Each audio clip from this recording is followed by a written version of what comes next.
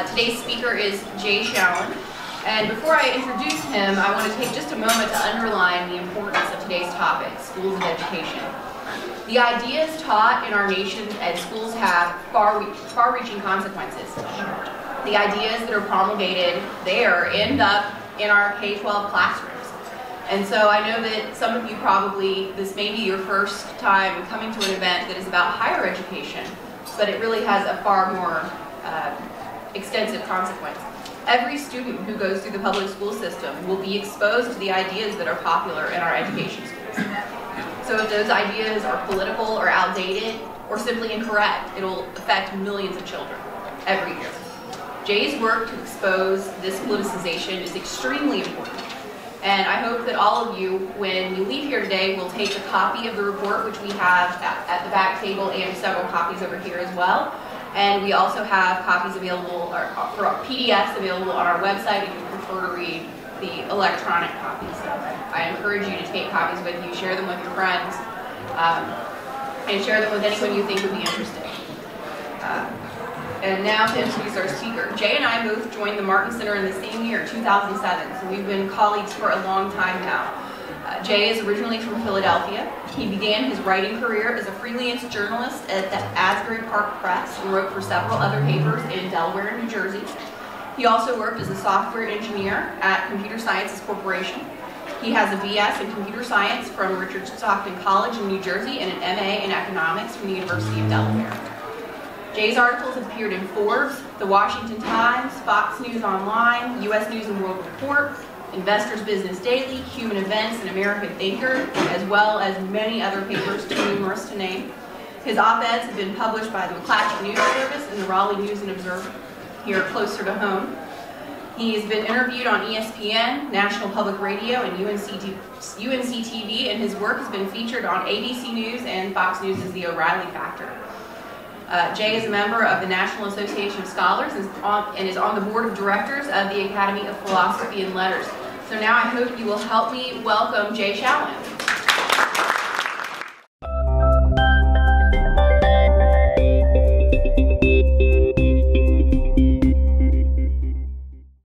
Science is not universal, but depends on culture.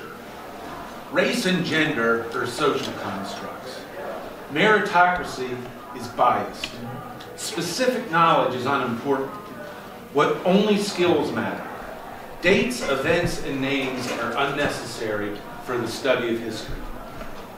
This is some of the wisdom being promoted in our schools of education, taught in varying degrees to our future elementary and high school teachers. These teachers then pass them on to their students. In this process, gradually over the generations, our country's way of thinking is being transformed. I'm not saying there's some kind of hidden agenda to take over our education system. I'm saying that the agenda is out in the open for anybody who actually wants to see it. Of course, not everybody wants to see it. Many educators are probably unaware of the agenda behind the ideas they promote. They simply feel they're the best thing around, or maybe they were never exposed to any other type of thinking. But if you read what top educators write for each other, and if you follow the historical thread of ideas that are now front and center in our schools of education, the agenda becomes clear. And for this thing, I'm going to start with a historical account of how we got to this point. The leftist takeover of our education system started over 100 years ago, at the height of the Progressive Era. American education was far from perfect before then, and it certainly could have used some improvement from experts. But instead of experts who tried to build on what was good about American education, they got experts who created, from these newly created schools of education, who wanted to make the United States to a more scientific, more utilitarian, more centrally planned, and more collective society. They saw themselves as social engineers who would plan and design this new society.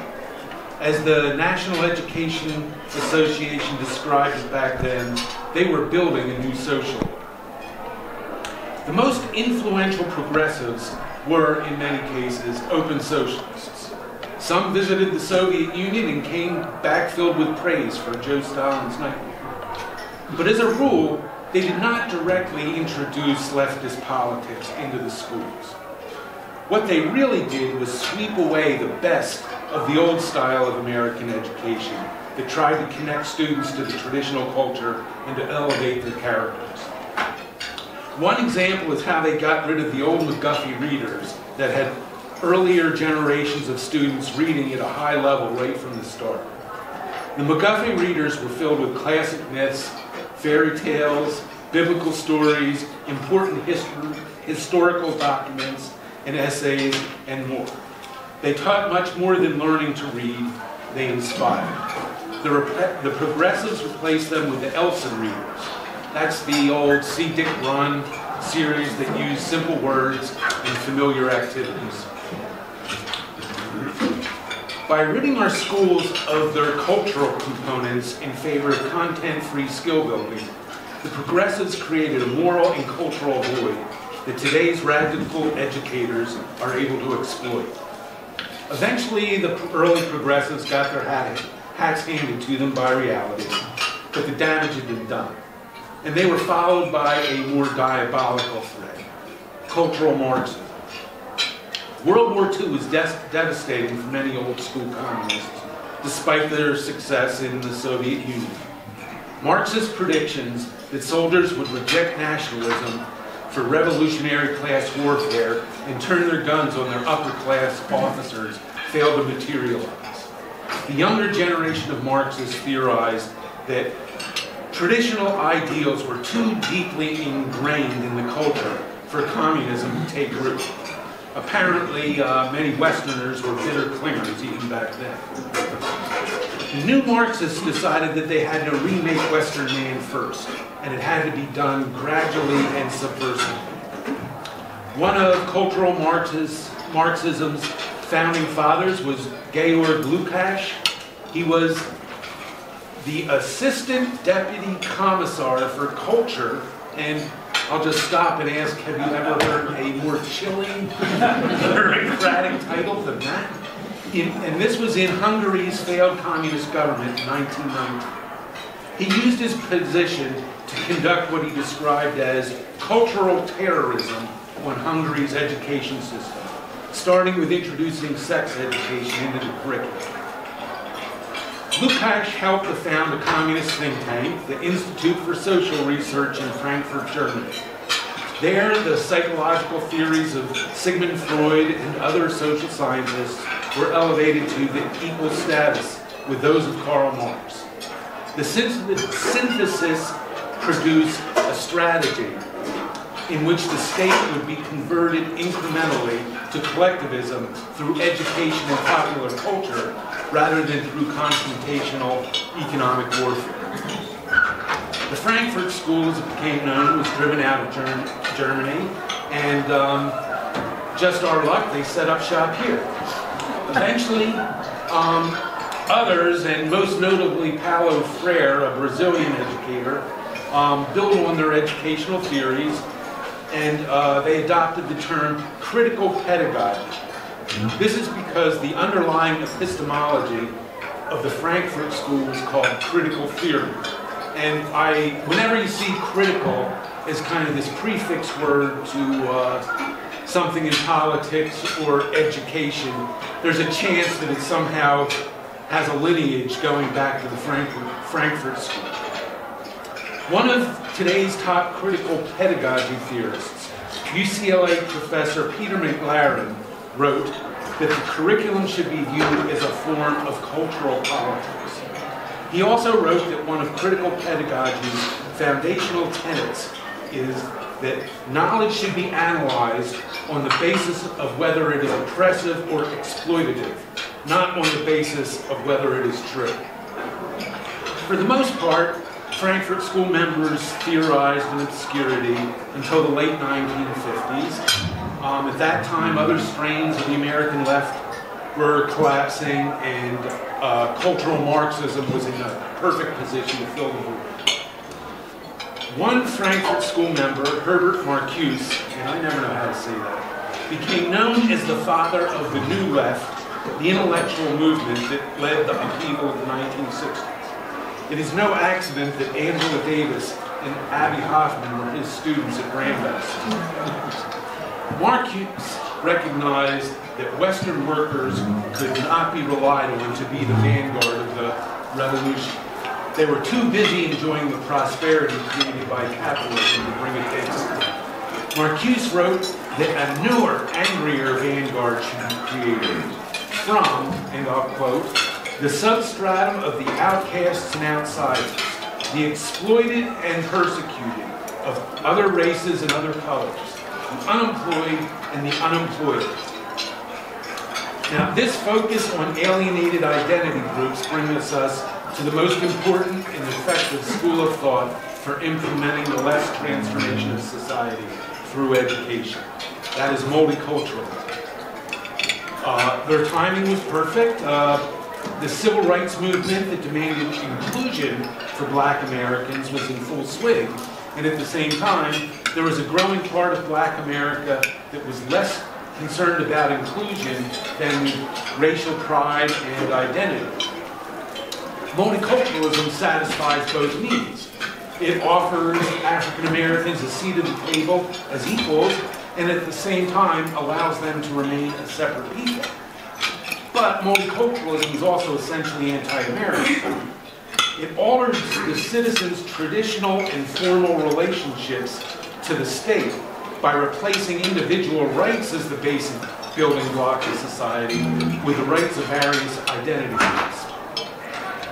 And so multiculturalism was sort of nurtured by the New Left and academics and cultural Marxist academics, and it rapidly gained other ethnic and sexual factions.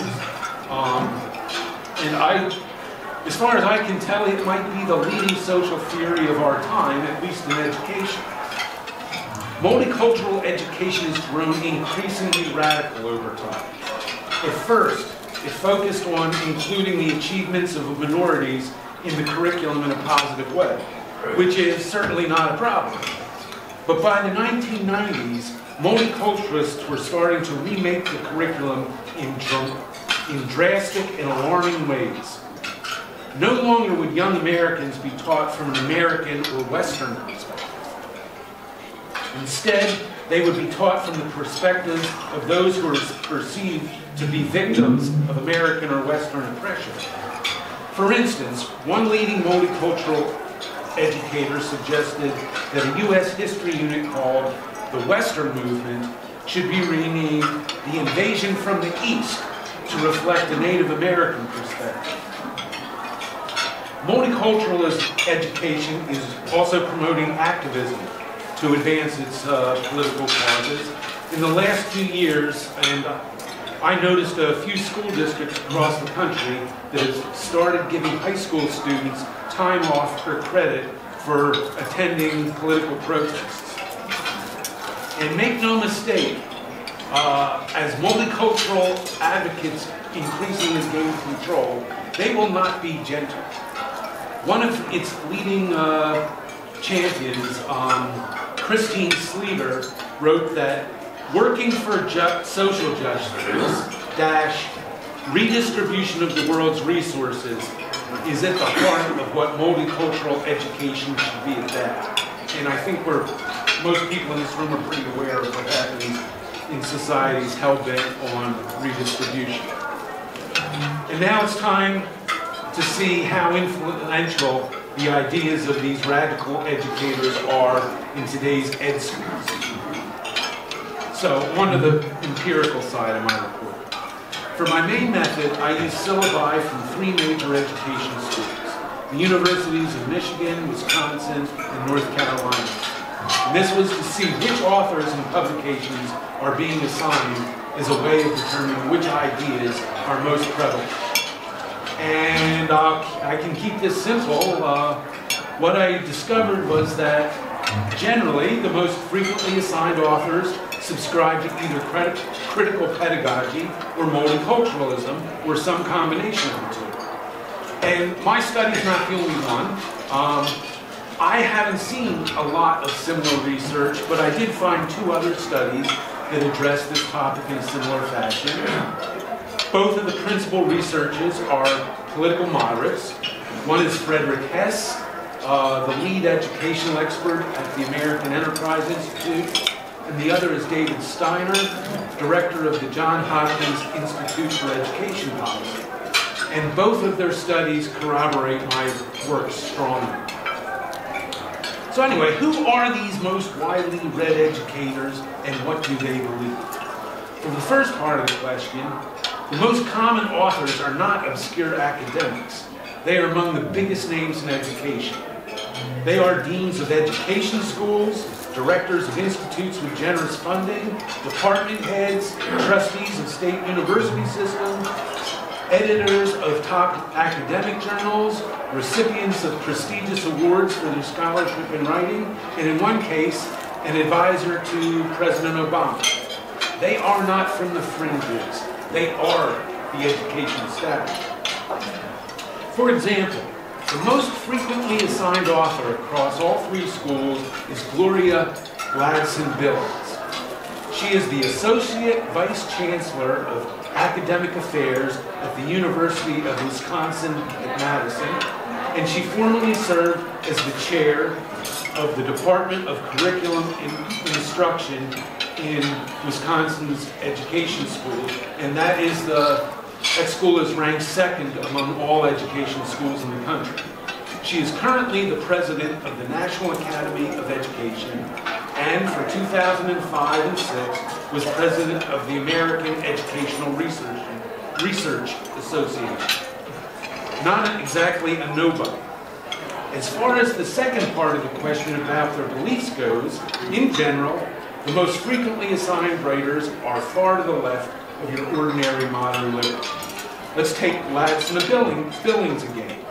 She is described as a groundbreaker in the fields of culturally relevant pedagogy and critical race theory. She has stated that we educators should align our scholarship with the philosophy of Marcus Garvey, race first. There are also a bunch of recognizable names among the frequently assigned authors. I cherry-picked a few of them, such as John Dewey, W.E.B. Du Bois, Paulo Freire, Howard Zinn, and Bill Ayers. And all five are avowed socialists or communists. I also looked at the faculty at UNC Chapel Hill. One measure I used is voter registrations of professors. There are 52 education school faculty members listed as tenured or tenure track on the UNC website, at least at the time I did. I was stunned to find out that 30 are registered as Democrats, 10 are unaffiliated, 10 are not registered, and 2 are Republicans. The reason I was stunned is that there were any Republicans at all. Not because of the 15-to-1 balance. But not to worry, the situation is not as dire as it seems. The 2 Republicans are both in their 60s, so they'll be gone in a few years. UNC Ed School website also provided professors research and teaching interests. 27 of the 52 professors expressed an interest in topics that indicate at least some politicization. And just like with voting registration, the assistant professors, whose current beliefs predict the future faculty consensus, were much more political than their older counterparts. Now here's a couple examples of who's teaching at Chapel Hill's Ed School.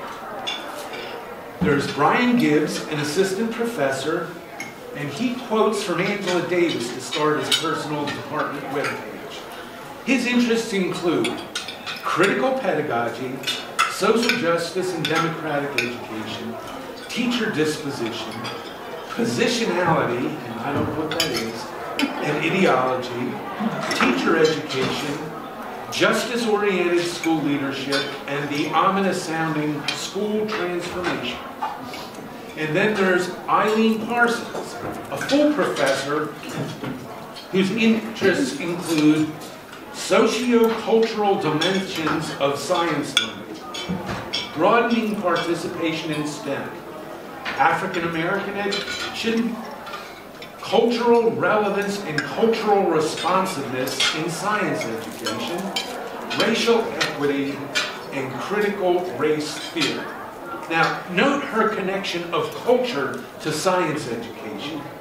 She is teaching that science is dependent upon the background of students rather than comprised of universal principles. And note that I said full professor.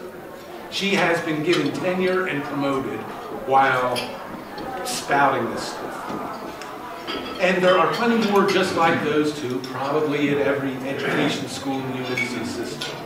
A few alarming examples of what's going on in our public schools can be directly mapped from ideas circulating in the schools of education. Locally, Wake County is proposing to greatly reduce the number of disciplinary suspensions in high schools because there is a large racial disparity. And one very popular article that I saw in the education schools is titled "The Achievement Gap and the Discipline Gap, Two Sides of the Same Coin." And that article advances the idea of equalizing suspensions among races without a whole lot of regard for individual actions. Then there is the Edina, Minnesota school district, and that's kind of like Minneapolis's Cary. A couple of years ago, Edina High School transformed its curriculum to promote racial and gender equality. The English course required of all 10th graders now focuses on colonization, immigration, and social constructions of race, class, and gender. One student on the Rate My Teachers website said, "This class should be renamed White Males Are Bad and How Oppressive They Are." Many of the arguments for this changing curriculum seem to mirror the growing body of, the stuff written in the growing body of education literature that focuses on whiteness. Every week it seems like there's a new outrage in K-12 education in this country, just like those two. In Seattle, kindergartners and first graders read a book about a bear named Teddy, who would rather be called Tilly. And I recently became aware of the new teachers group, Red for Ed, which promotes socialism, and I think it's now in about 10 states. The way things are, let's see. So what can be done? And my honest opinion is that it's not good. I don't, I'm pretty good with coming up with solutions. I'm struggling here. Certainly there's not an easy fix. It sort of seems like, at least in UNC and Wisconsin, a serious critical mass has been reached, and there's not going to be much turning back. Reform is definitely not coming from within. After all, academic departments run pretty much on a consensus of faculty, and real reform is going to require dismissal of much of the faculty. The way things are now, higher education system of shared governance, tenure, and academic freedom makes all but the most minor reforms almost impossible. Also, the creative free market solutions in education we're familiar with, from homeschooling to school choice to alternative institution building, sort of seem inadequate at the scale needed. Homeschooling and private schooling often require exceptional parents of ample means. The great mass of students are going to be taught in public schools by education school graduates for the foreseeable future. And what good is school choice if you're just shifting students from one set of education school-trained teachers to another? Students may do better in math and reading and science in a system of choice and charter schools, but they will still be subject to political indoctrination unless the education the ties to education schools are cut. And I know you're going to have, every once in a while, there's going to be some sort of conservative charter school or something, like Bob Luddy runs one. But that's not the majority. And let's see, even homeschooling, which does cut a lot of the ties between the ed schools and the students, is increasingly subject to regulations and teaching materials created by education school-trained bureaucrats. It seems as fast as we can come up with alternatives, they can come up with counters to those alternatives. The progressives and cultural Marxists understood how important control of education is in determining the direction of society. They are now conducting a sort of cultural terrorism similar to that conducted by Georg Lukács back in 1919. It may be impossible for the right and center to conduct the same sort of gradual subversion that the left did. The left rarely drops their guard, and they are all politics all the time. The one hope I have is political, and it's sort of shaky, but it has to start with more awareness by our political leaders. After all, they're the ones that allow the current state of affairs to develop. They need to realize just how crucial it is to reverse the ideological direction of our education system, and that doing so starts in the education schools. They must also realize that limiting themselves to current governance practices may prove ineffective. Somehow they kind of have to find the courage to figuratively blow up the education schools in order to save education. Thank you.